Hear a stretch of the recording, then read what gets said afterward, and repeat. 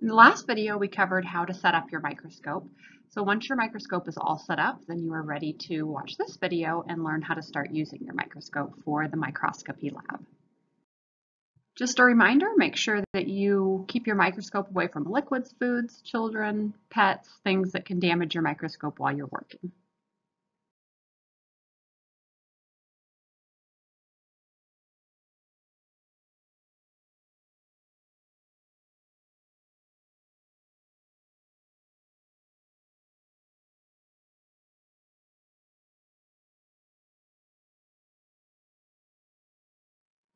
Let's briefly go over the parts of your microscope and what they do so that you'll know when you get to your actual microscope.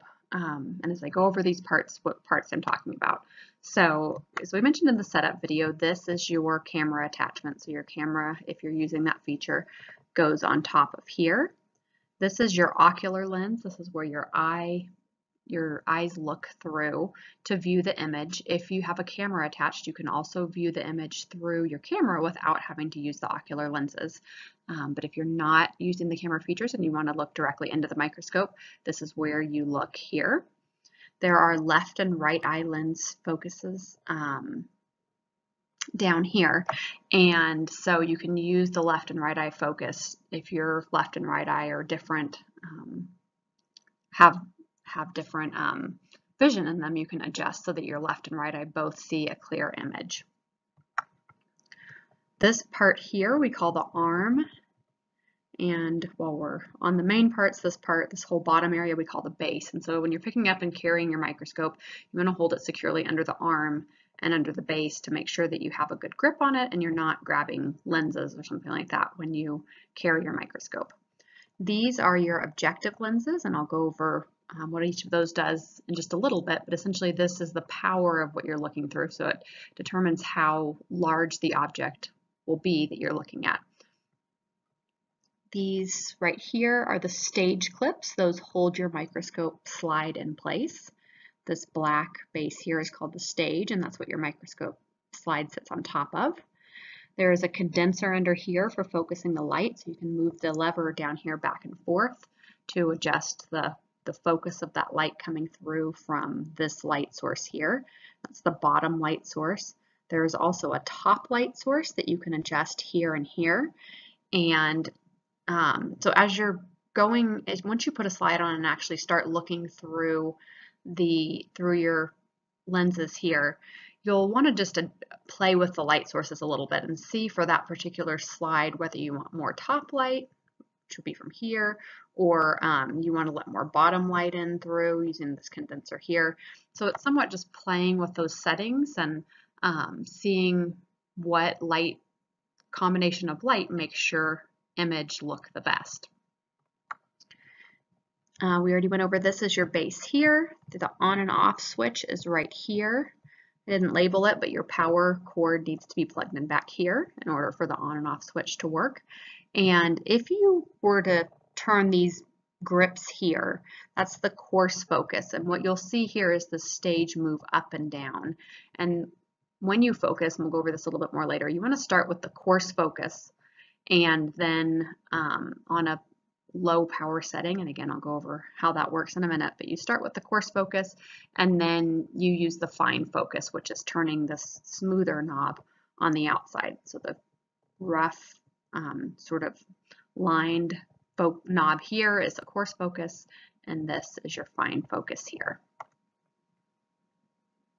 And one last thing, if you look at the other side of the microscope, there's this knob here, and that adjusts the height of the light. So it can move your light up and down and adjust the height of your light.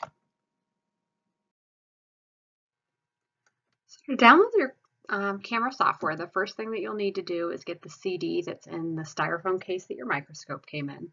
And the CD looks like this. You'll insert that into your computer. When you do that, if an icon doesn't automatically pop up asking you to download it, then you'll open up your Explorer window and click on this DVD OMAX drive. Next, a screen will pop up. You'll click Auto Run, which is this right here.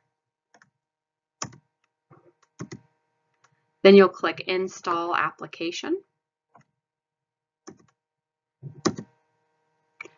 If it asks you, your computer asks you if you want to allow this program to make changes, you say yes. There might be a couple things to click next on, so you'll click next on those. And then a box should come up like this, and you will click Install. You can change the folder that it gets downloaded to if you'd like to. Then click Install, and finally click Finish. And then your program should be on your computer. You should see an icon now like this on your desktop. So you'll double click on that. And this screen here will pop up. Under Camera List, you'll click this link here. That's just selecting the camera that you have hooked up to your microscope. So there's an adjustment that you can make to make your image a little bit clearer. And if you look at your screen now, if you look over here on the left, these are different settings you can adjust. If you click on this white balance, these arrows here, this little red box that says white balance will pop up. And what you can do is move that over to a clear or white spot on your screen.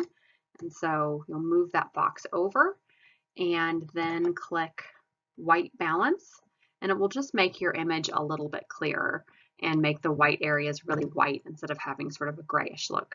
So that's not something you have to do, but if you're ever looking at a picture and you have a white area on there, that's an adjustment that you can make, is click that white balance. You don't have to do it right off the get-go, but that's something that you can do at some point if you want to make your white areas more white to make a clearer image and a better picture.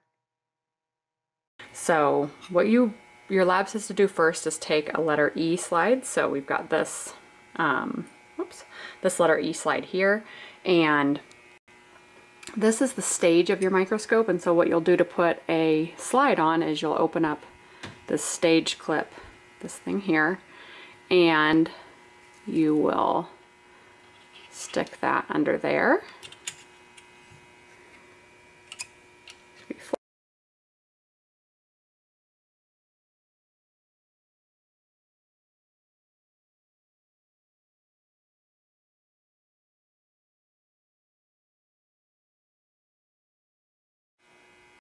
Okay, so when you get your slide on there, the next thing that you're going to need to do is move your slide back and forth to make sure that your slide and the image that you want to look at is centered under your... So once your slide is centered under the lens, centered here under your lens, you're ready to start looking at your image. And there's two ways that you can do this. The first one is your image will pop up on your computer screen, so you'll see something like this depending on what slide you're looking at, and so you can look at it on your computer screen. You may also want to try looking through your microscope with the eyepieces here, if nothing else, just to see what that looks like looking through those eyepieces. So I'm guessing it will be easier for you to look on your computer screen, but again, I'd try looking through those eyepieces on your microscope, looking through here, just to see what that looks like when you're looking through a microscope without using the camera feature. Let's go over real quick the lenses here, your objective lenses. And so you always want to start with the shorter lens, which is this red one here.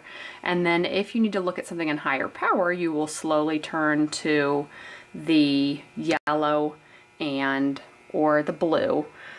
We are not going to be using oil immersion lens. This one you'd have to have oil on your slide to be able to use that lens, and so we are not going to be using that one.